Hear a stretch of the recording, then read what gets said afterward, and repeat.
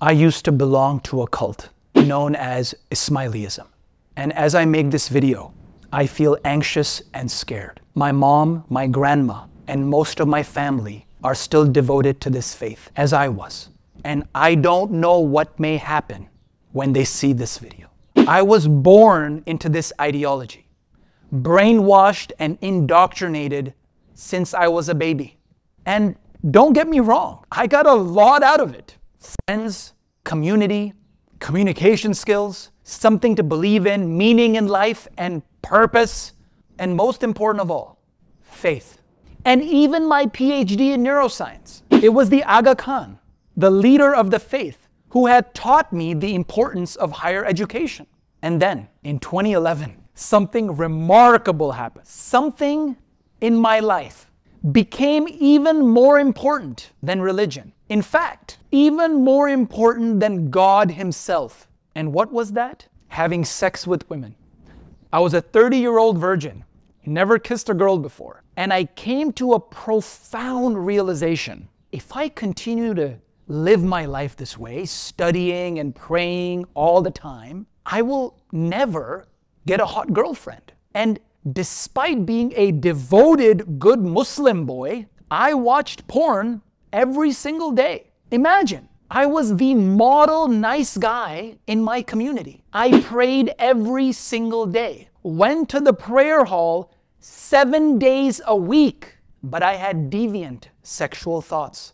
I was horny. I wanted to desperately have sex with the hottest women in the world, especially white girls. This was forbidden by my parents. And I was fat, huge belly, 35 pounds overweight. I didn't give a shit about my health. In fact, I wanted girls to like me for who I am, not my body. So I refused to work out. I suffered from porn-induced erectile dysfunction. Yes. During my early 30s, when I was finally naked with a girl in my bed, I could not get it up. And this painful desperation, this deep thirst for women and sex was the key to my freedom. I still remember making that promise to myself. I consciously made a decision to stop praying. Luckily, my brain was trained in rigorous science and logic. I had already published a bunch of papers in top journals. My colleagues were Harvard professors and Nobel Prize winners. So I thought of it very rationally. I imagined several buckets. One for spirituality, another for religion, family, academics, good deeds. I saw them all as already full. But my bucket for sex, women, and expressing my masculinity was empty. So try to imagine this. One day, I just stopped going to Jamaat Khana, which is what we call the prayer hall. And since then, I've only visited a handful of times. And it's quite possible that when they get a hold of this video, they will excommunicate me, which is okay. And to be honest, saying all this is very challenging for me. I'm very uncomfortable right now. But I can also see that a burden is being lifted off my shoulders. Dude, you gotta understand how ideology works. And if you find people in the world who belong to an ideology, who seem arrogant and refuse to accept reality, be careful. I know this very well because I used to be one of them. And the man I'm gonna expose today is the perfect example of this. Dr. Berg, who belongs to not one, but two cults, Scientology and Keto. And there are hundreds, if not thousands, of scientific mistakes in his YouTube videos. He's hurting your health by spreading these rumors and misinformation. This guy is a damn chiropractor, but he pretends to be a medical doctor. He hides who he really is so he can sell you shit. Look, I also sell products, but I never hide who I am. I tell you everything about myself. The good, the bad, and especially the ugly. Let's begin with something simple. We usually learn this in first-year high school biology. Like mentally until later in the morning or even the midday. So what's significant about that is that 70% of all your ATP is used by your brain. Yo, that's nuts. This guy thinks that 70% of ATP is used by the brain. What? What? Here's the truth. The adult human brain uses 20% of the total ATP consumption of the body. And this is not the only study saying this. This is basically general knowledge. Now, 20% is still quite a lot because our brain is only 2% of our total body mass.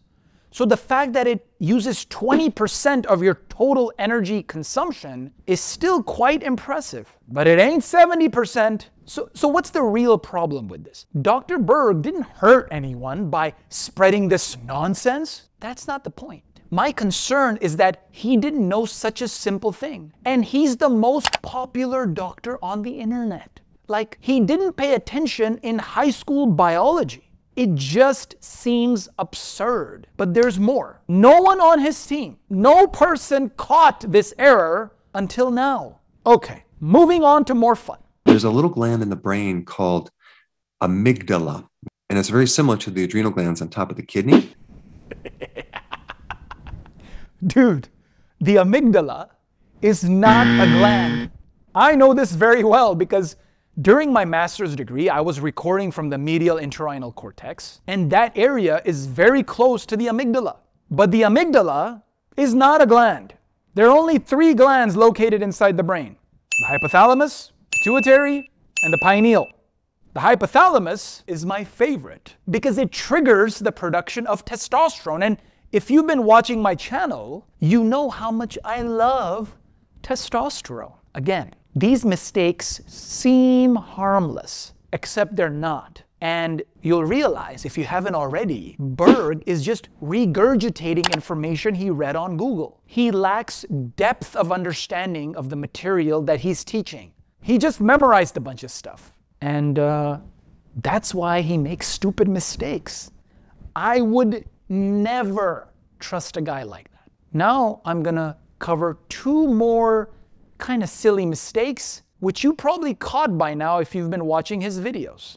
So let's talk about the 7 reasons why you're tired. The first reason is adrenal fatigue. No, man. Adrenal fatigue is not even a real thing. You're just trying to scare people. And here's the actual paper that showed it. Yep, adrenal fatigue is a myth, but it gets even dumber. And so taking vitamin D right before you go to bed is actually going to help you sleep. It's not going to wake you up. What? He wants you to take vitamin D right before you go to bed? That's not very smart, because vitamin D is fat soluble, and therefore it must be taken with food that includes fat, like eggs or beef or salmon or avocados. Now look, these mistakes, even though they may make Berg look retarded, I'm willing to forgive him. After all, I'm a nice boy, remember? But then there was the Keto cult, with Berg as president. Let me show you. Wait. Let me first admit a few mistakes of my own.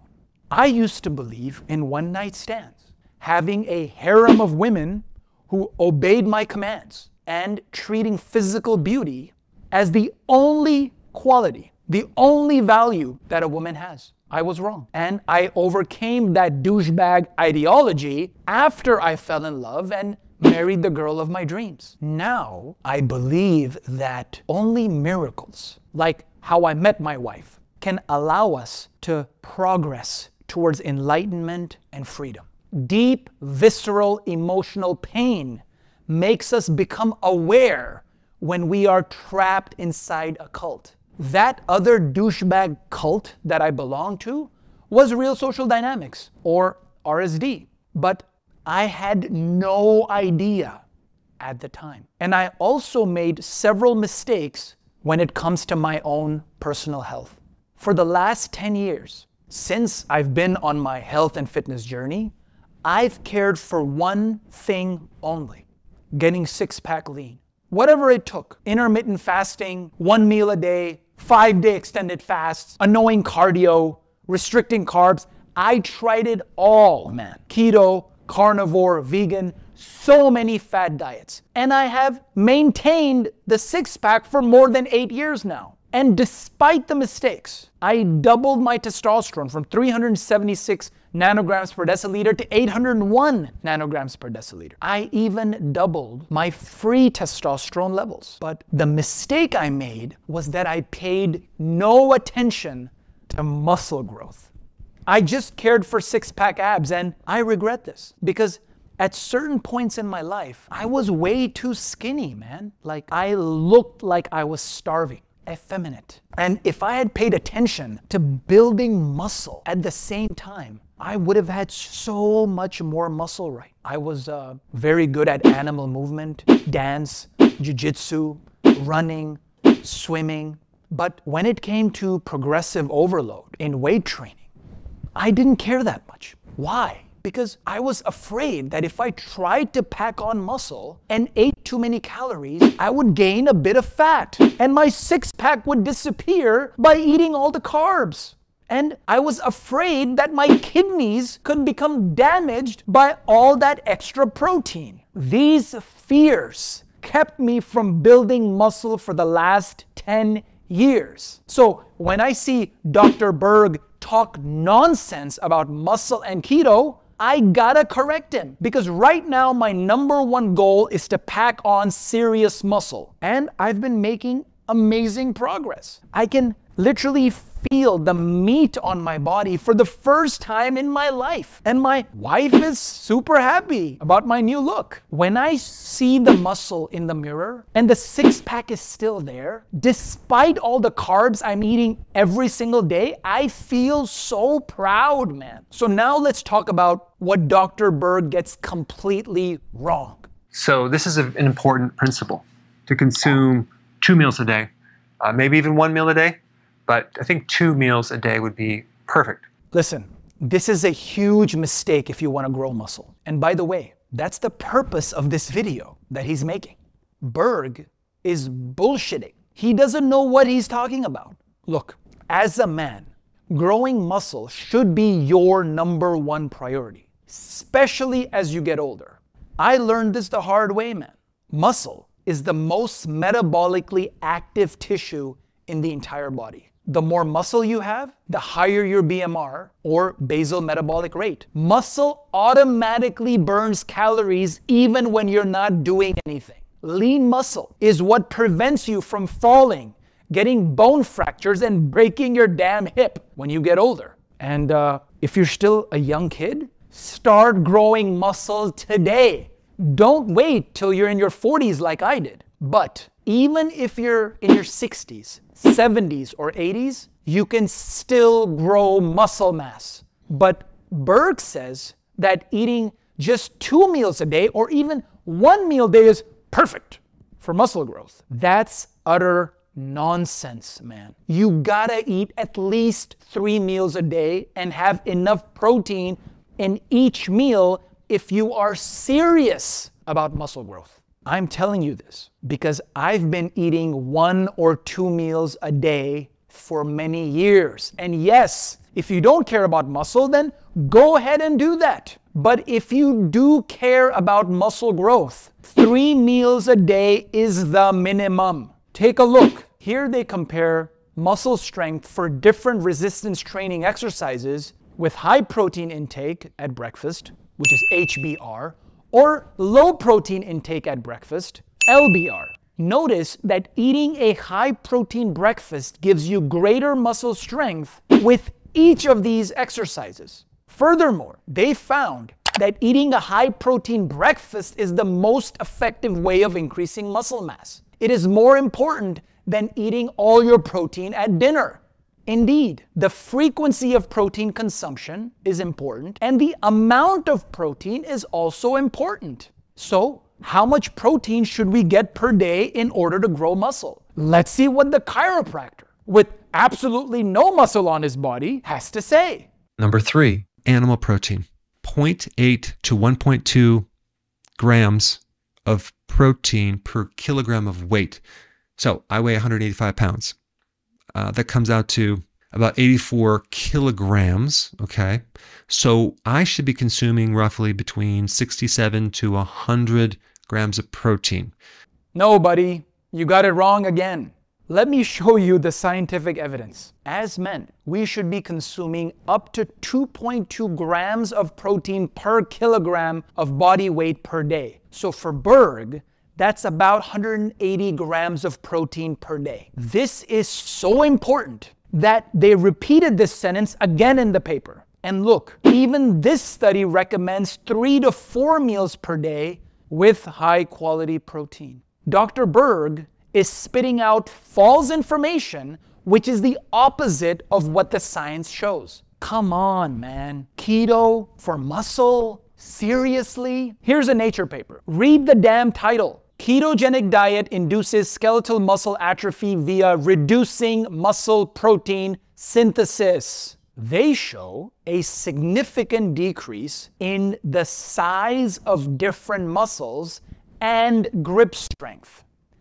Grip strength is normally used as the best metric for overall strength and longevity. Keto is so horrible that they're using it as a model for muscle wasting induced by starvation. And the keto diet is doing this by down-regulating the genes associated with muscle anabolism.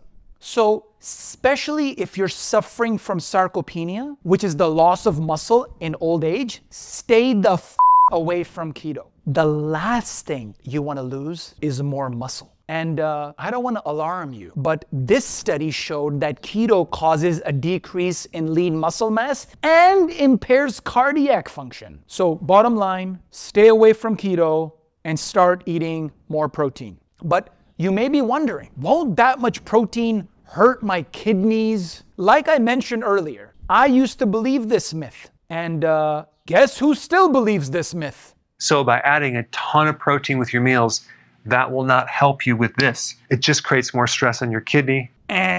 Wrong. This systematic review and meta-analysis clearly demonstrates that high-protein diets have no adverse effects on kidney function. Look, to be honest, Berg is not just some evil Scientologist. He's sometimes teaching good stuff. I've even learned things from him. But on the really important topics, he's a complete hack. So why is he doing all that? That's the relevant question. Why does he even have these bogus ideas? Understand this. We must go back to the lessons we've learned about ideologies and cults. Berg belongs to the keto cult. And in keto, you cannot eat that much protein because you won't be in ketosis anymore. You see, the goal of the ketogenic diet is to keep insulin low, but the amount of protein required to build muscle may increase insulin and put you out of ketosis. And Berg knows that. So rather than being honest and simply saying that the keto diet is horrible for muscle growth, he's promoting keto for everything. He's literally treating keto like a religion, like the savior of all our health problems. And that's very misleading and harmful. Look, man, the keto diet is great for some things. For example, pediatric epilepsy, right? The kids with intractable seizures. Even though these kids will suffer from kidney stones and bone fractures because of keto, their seizures will be reduced by roughly 50%. So it kind of works for this disease. And it could even work for really obese men in the short term. Unfortunately, there are no long-term studies because no one can actually adhere to the keto diet. Hence, many men who lose weight on keto gain it all back. But I will say that some preliminary data has shown that keto can be beneficial to Alzheimer's disease and Parkinson's disease patients. So for sure it's worth testing for a very small percentage of the population. But it's definitely not for everybody, like Berg says. And it's not necessary to restrict yourself so much, like cutting out an entire food group. I transformed my body and have maintained my six-pack for many years now. after I doubled my testosterone levels, I kept increasing it as I got older. Hundreds of my students and coaching clients have done the same thing. It wasn't from keto or any other fad diet. It was simply by optimizing the gut-brain connection and eating the right stuff at the right time. And once your hunger and satiety hormones are balanced, you become a fat-burning, muscle-building machine. And you know what else happens when your metabolism is on point? Brain fog disappears. You don't feel tired anymore. And here we have Berg claiming that keto is also the key to reducing fatigue. You're just going to run out of energy. And so this is why the ketogenic diet is so important for your energy. Not so fast, son. The fact is that blood ketones are directly related to fatigue and tiredness during exercise. These scientists said that this may be due to changes in neurotransmitters or to the reduced concentration of muscle glycogen. Another paper showed that fatigue and brain fog during keto may be due to mitochondrial DNA toxicity in the forebrain. So, if you're on keto or have been on keto and you know how you feel tired all day, sluggish and fatigued, stop taking Dr. Berg's words for gospel for God's sake and learn the science that I'm teaching you. And before I wrap this up, let's cover one more important thing.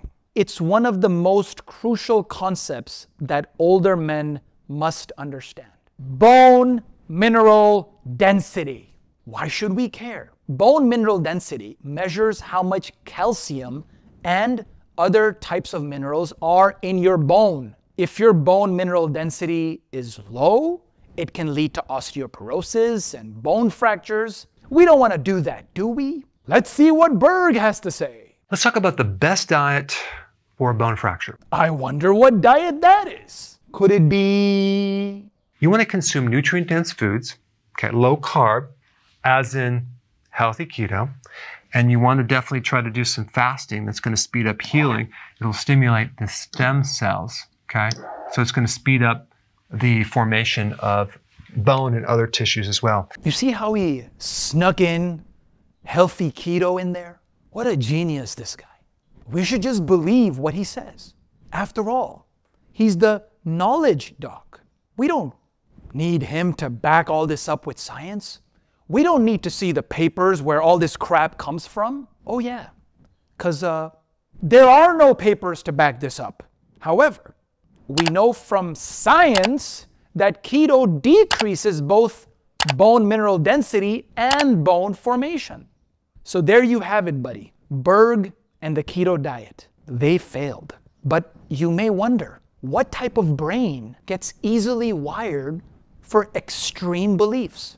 You see, Dr. Berg is also a Scientologist. And I'm not here to make fun of any religion or faith. All I can tell you is that Dr. Berg's own son has been outspoken about their toxic relationship. His son is no longer in Scientology, and he's teaching the world about his own traumatic experience. Some of the things he said about Dr. Berg shocked me, about how Dr. Berg exploits his customers by selling them crazy supplements, and how indestructible his rock-solid reputation is. He has a huge ego.